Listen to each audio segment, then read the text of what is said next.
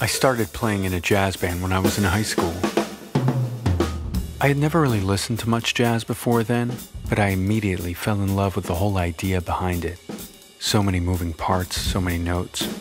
Each part alone might sound like complete nonsense, but together, striking melody, close harmonies and syncopated groove. One man's noise is another man's melody. The trick to a good jazz band is that each person has to be bought into their part of the music.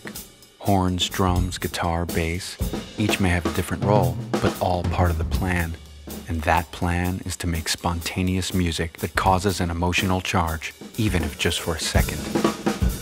A chill down your spine from the top of your neck, hair slowly rising on your arm, skipping heartbeats to mimic or match the pulsating tempo of a swing tune. Is your foot tapping yet?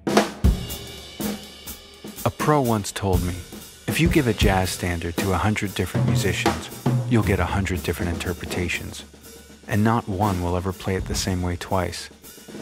Each musician will improvise the melody and rhythms of a song in a unique way. The tone of the horns will have a growl specific to the lips of the player. Even the altitude of where the band practices can make a difference. I had a conversation with the second chair trumpet player one day. He was a Buddhist, I think.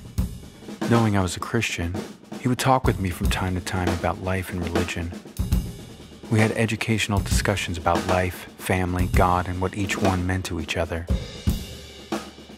I soon realized we had similar values in our beliefs. The same confidence he had in Buddhism, I had in Christianity. With my faith being as young as it was, I would find myself empathizing and buying into his tune. I started thinking, is religion like jazz, with my version Christ and his Buddha? Are we just playing together in harmony? I'm a nice guy, accepting and open. Who am I to say who's right and who's wrong? Christ, Mohammed, Buddha, the universe. Aren't we all just improvising the same melody?